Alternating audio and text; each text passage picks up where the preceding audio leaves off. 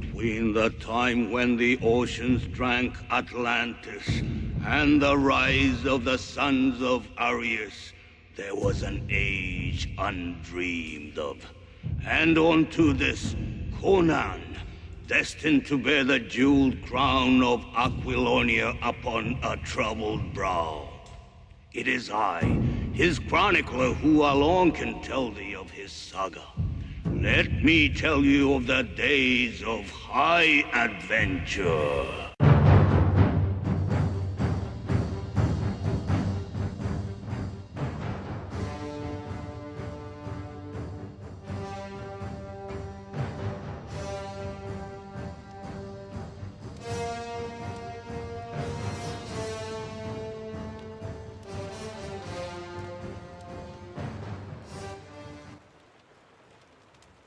Evening all. It's raining in the cabin. Hear that? So, next Fireside rant. I do have one tonight, actually. But it's going to be a nice calm one, because I've had my coffee and chilled out, and I'm not going to get too irate about things that I'm no need to be irate about. I'd like to talk about history. My bread and butter, really. It's history. That, by the way, was Conan the Barbarian.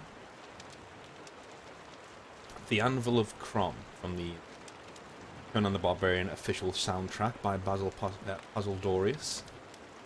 Link is in the description. Go and check it out. And if you can, go and buy the album or buy the movie. Do whatever you can to get a hold of it, because it's epic.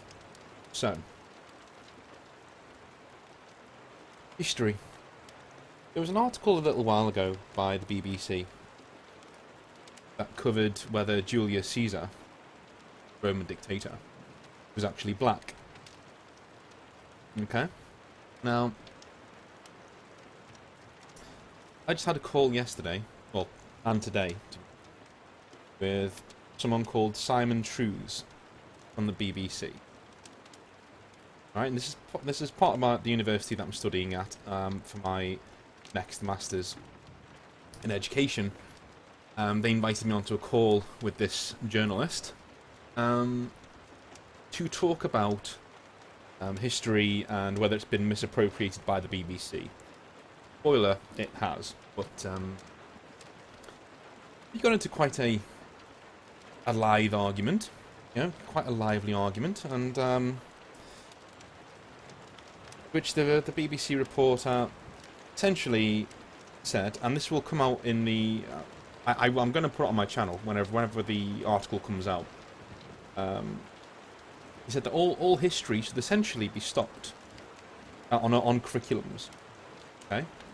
Until we find a way for it to be more representative, until we revise it, his words, not mine, until we revise it to be more representative of other ethnic backgrounds and races and people.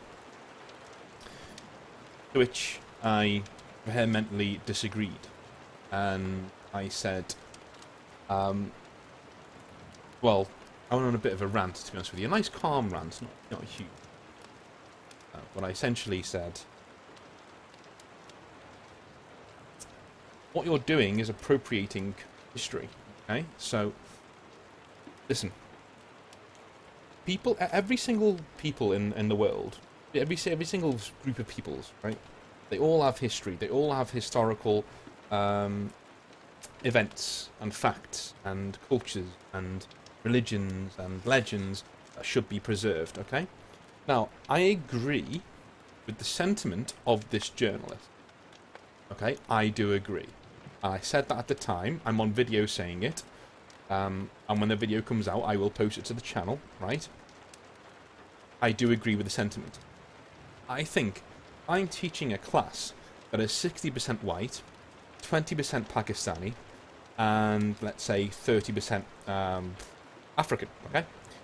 And I would try and teach my class with 60% of Roman, Greek, you know, Anglo-Saxon stuff, right?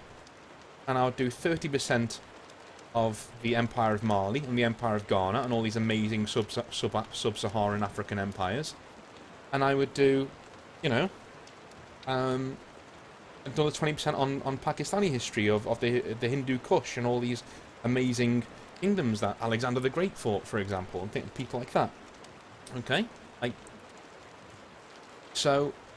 kings like Porus, people like that. So I think history should be more inclusive. I do think that. I think that history classes should cover more in terms of content rather than just Greece and Rome.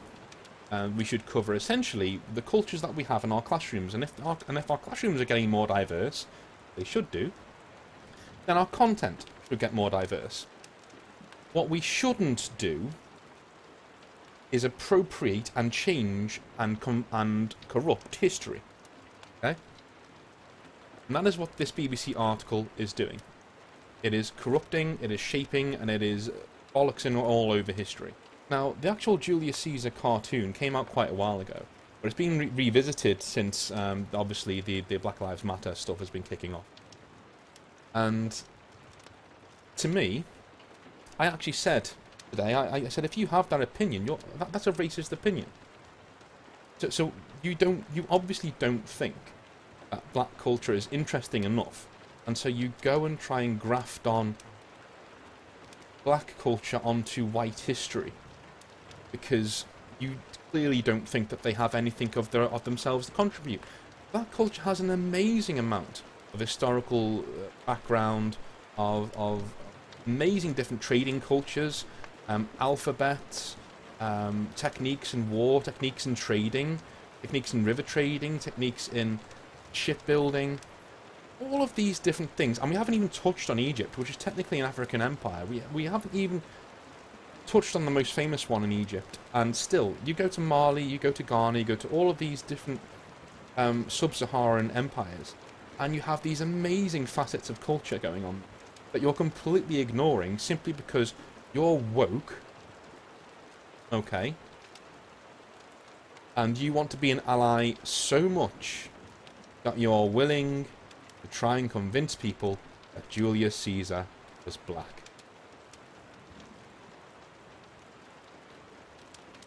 That, to me, when you start to revise history, suit your own modern ends, it ceases to be history.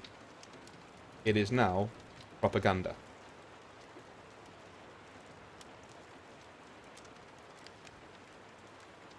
So, for me as a historian, I'm going to use a quote from Marvel here. With great power comes great responsibility. If you're listening to this and you're a historian, if you're doing a university degree in history, or you're simply someone who likes to do research and write about it, or think about it, or talk about it, you're a historian. Congratulations.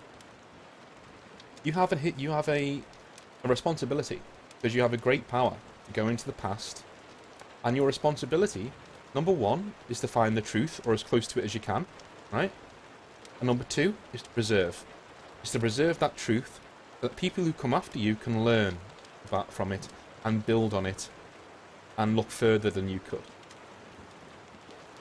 The very second you start to revise history, you start to change history, you pervert the very nature of the discipline you're trying to be a part of. I actually think it's actually an evil thing to do. Okay? Very same thing the Nazis tried to do. Right? Not comparing this journalist to the Nazis for anyone who goes off on one, right? He's a perfectly reasonable gentleman when I was speaking to him, but the Nazis did the same thing. Tried to revise history to suit their own ends. That's why Nazis did not like religion as a whole. Right? They didn't like anything that didn't paint the Aryan race in a stellar light. Okay? They took all of the iconography of the Roman Empire to try and wash away the fact that these people who weren't Aryans once ruled most of the entire Western world. Okay? And we'll skip ahead to the Islamic State. What did the Islamic State try to do? They went around their region and they blew up spaces of antiquity. They blew up anywhere that basically disproved the fact that the world wasn't only a couple of thousand years old. Anything that's pre-Muhammad, gone. Because it didn't agree with their narrative. That's true evil for me. You know? And beyond the killing and all that, that's still evil, I know that, but to me, the actual perversion of history is evil. The Romans did it with Carthage. The Romans completely obliterated Carthaginian culture. They obliterated Carthaginian language. And anything to do with them. So we only ever hear about the Carthaginians through Rome. We never actually hear from them in their own words, in their own voice. This is a modern example of historical genocide. This is a modern day example of people playing God with history. And this is what I mean when I say you've got a huge responsibility as a historian, because you can technically play God. You are a historian who has a lot of clout, right? And who people respect the opinion of. You can make people believe all sorts of things about history. Which is why you have to treat it with care and respect. What the BBC is not doing is treating history with care and respect. And in fact, I believe the BBC, you want to talk about the UK being racist from the ground up, which I, by the way, do not believe it is. I think I think the UK is a fantastic country, accepting country, a country that has been dragged through the coals by people who want to virtue signal. That's what I think is going on. But on the flip side of that, it's opinions like this that expose the woke people. It's opinions like this. It's saying your culture isn't good enough to have your own stuff, either because I couldn't be bothered researching it, or I'm completely racist and I don't think your culture has any worth. So here's Julius Caesar, guys. He's yours now. Absolute bollocks. And I'll continue to fight that corner. Because at the end of the day, history doesn't care about your feelings. And you're getting in the way of real progress. Real progress in schools, at least in my opinion, and any school I want to teach at, is representation. I'm teaching in a black school, which I very may well end up doing when I go to Chicago. If I end up teaching in a black school, I will fight to teach black history. I know I won't be able to, because it'll all be about the founding fathers and you know, things like that, and Rome and Greece, but I want to teach the Empire of Mali. I want to teach Ghana. I want to teach the Ivory Coast. I want to teach all these astonishing cultures that sprang up. You know? Isn't it terrible? And this is why I'm not a fan of Black Panther. Segue. Isn't it an indictment of our educational system that the one black culture you can point to that everyone knows and everyone can recite is a fictional one? Wakanda, yeah?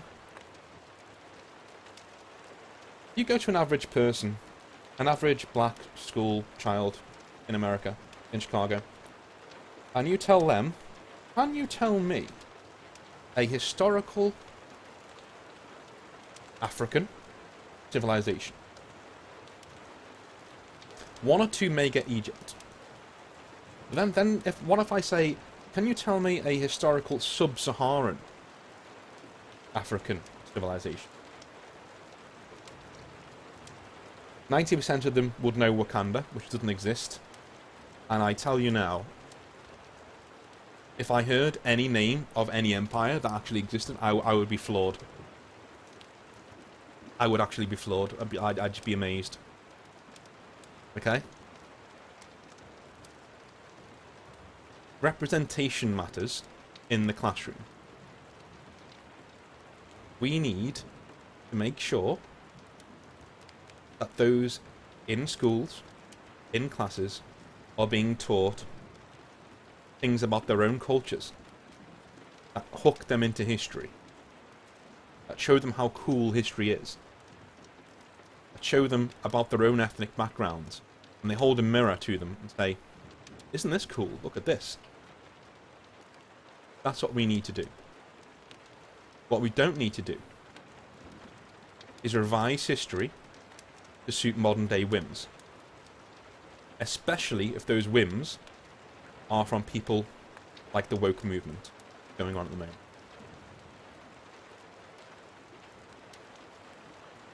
Okay. Nice 15-minute rant there. That's all I wanted to say, because that article will surface again towards Christmas, I think, what he told us. There will be a video on it on the BBC website. I probably will be on the video, so, you know, just wanted to get my piece in here, just in case they try and chop it up to make us look bad. Okay? That is my opinion. For posterity, for the record. Let's move on. So, what the hell's going on in the world right now? Well, I have a date to go to the United States. It is the 11th of December, which is fantastic. Okay, now, we're getting everything ready for that date, getting me ready to go. I'm putting off getting a new PC until I go to the United States. So I'm going to be playing Cyberpunk on the PS4. But the really cool thing is, I've been playing things like Wolfenstein on the PS4. I'm actually better at first-person shooters using a pad, I think, than anything else. But I will be getting a new PC when I go to the States, so I will be doing videos and things. There will be a huge downturn, though, in content from the 11th until the new year. Okay?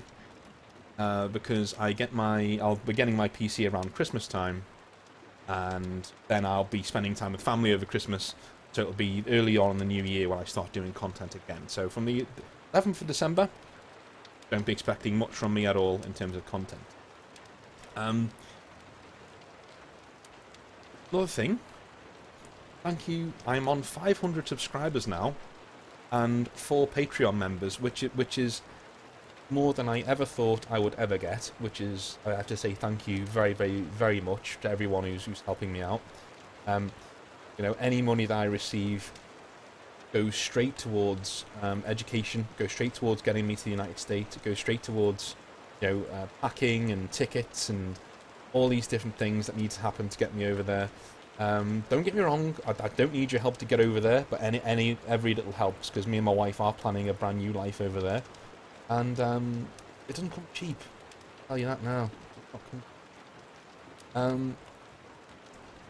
That's what's going on in my life. Okay? All going very, very, very well. What else is there? Well, I can't wait for when I get the new PC to play on like strategy games and stuff. I can't wait to record those and just have, you know, just to be able to go over historical events and actually show you, you know, how weapons work and why they worked, and a lot of you know this already because I've actually got quite a well-educated subscriber base, which is really nice. But yeah, we're going to be doing that when the new PC. New content is always on the way, especially with the PS4. You know, I may actually stream when I'm in the US with the PS4. We'll see, because I actually think it's a fantastic piece of hardware, because my streams and everything that I've been using to do streams have been just absolutely phenomenal. And there's been no lag, there's been no sort of issues at all. Even the PS4 itself is really quiet when I'm streaming, so I'm probably going to keep on doing that. I'm really enjoying Wolfenstein. I'm going to be on a little bit later on. After this, I've recorded this, I'm going to go play some Fallout 4. So.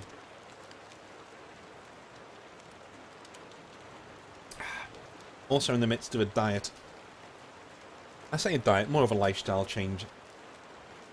So, it's brutal, but drinking loads of water, eating healthily, you know, cutting out all of the rubbish that I have in my diet, or I had in my diet. So I'll look, you know, so I'll look pretty good. I'm getting married in June of next year, so I need to look really good when it comes to my actual marriage. My wife's going to look like $1,000,000, so I don't want to look like the, you know, dishevelled British vampire sticking on the end of family photos. I want to look good. I want to look like, you know, I got something about me. Yeah, I want to look well built. What else has been going on? Oh yes, the GW stock prices. So GW stock has gone up 111.1% over the lockdown period.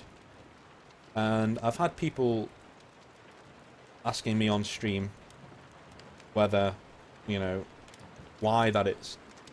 Now, what you've got to remember, and I've said this before and I'll say it again, is that Games Workshop as a business, well, put it this way, on that graph, there are several companies. There's Nvidia, there's AMD, there's EA, there's Nintendo, and above all of those, in terms of growth, there's Games Workshop at 111.1% growth in stock prices and things. What you've got to remember on that one is simply the fact that the markup GW sell their stock at. So if you look at EA, okay, it costs them hundreds of millions of dollars to make a game. It just does, you know, because they're a AAA publisher. That's what they do. They supply all of the money, all of the wages for all of those studios to go and make games, and then they make money from those games. Okay, cool, awesome. They've had a huge backlash in terms of microtransactions, things like that. Even without that, they're still making a fair bit of money. And let's look at Games Workshop. I can tell you now. Let's say an Imperial Knight as an example. So an Imperial Knight is worth £90. Yeah. If you go into Games Workshop, you buy an Imperial Knight for £90. Let me just see on the Games Workshop website how much it is. Okay, just so I've got it right. So,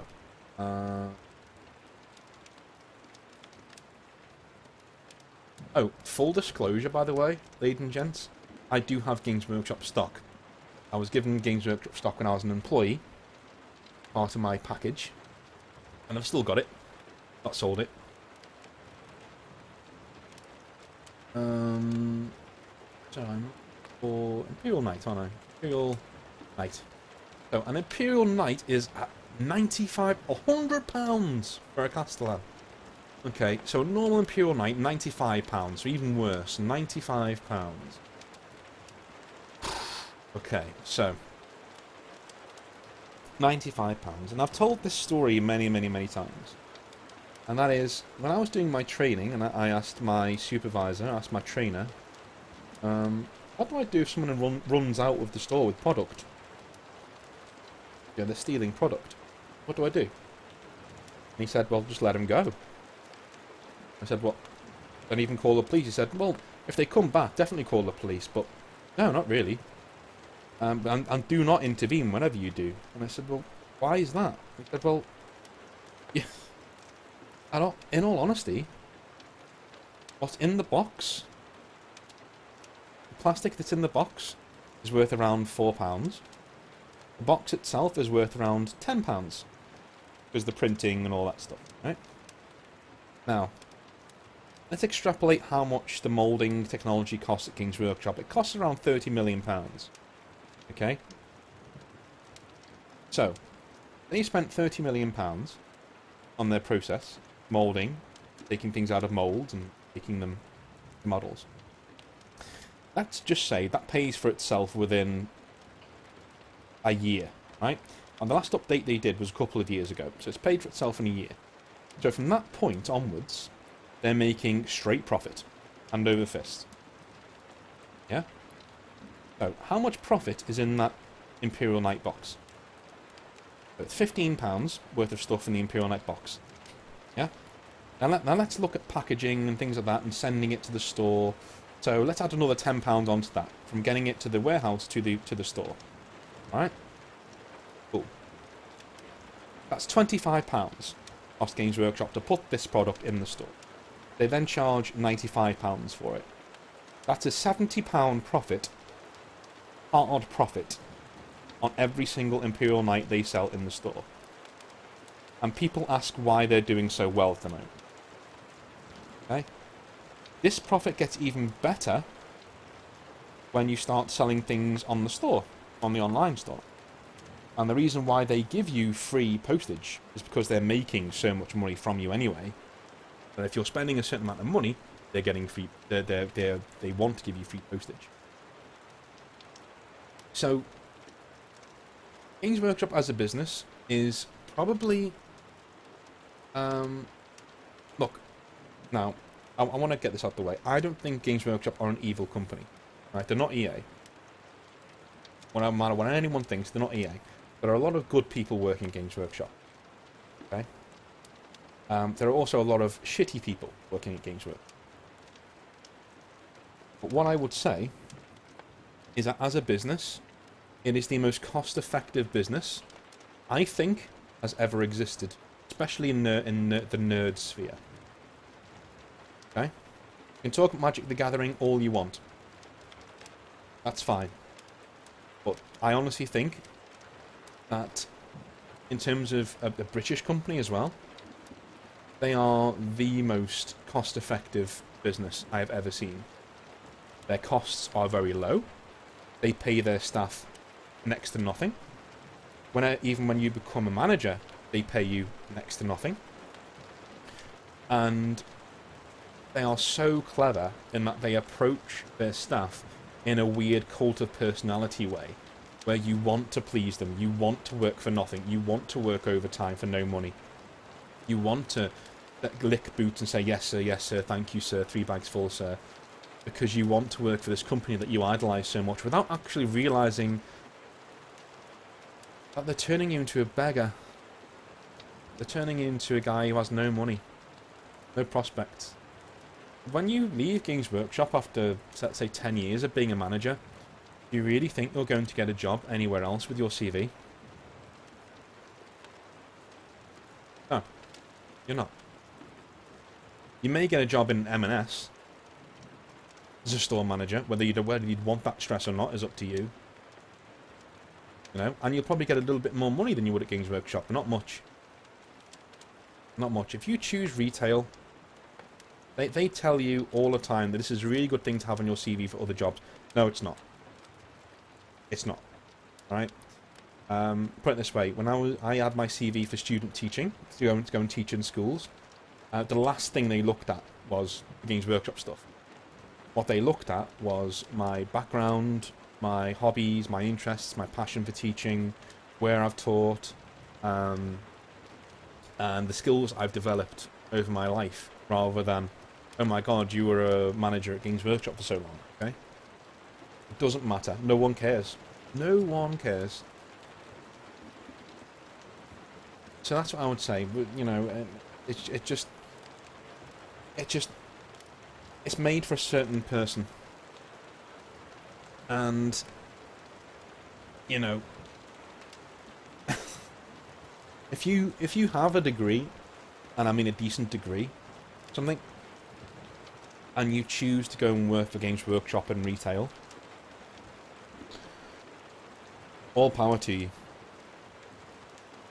But do not come crying to me, or anyone else, when you get shot on from a great height, when you leave the company, and you can't get a job anywhere else. That's all I've got to say on that one, and that's why Games Workshop stock price is so high. Because they have extortionate prices, they have an amazing markup of their products, they hardly pay their staff, who are willing to basically work for free. They are evil geniuses.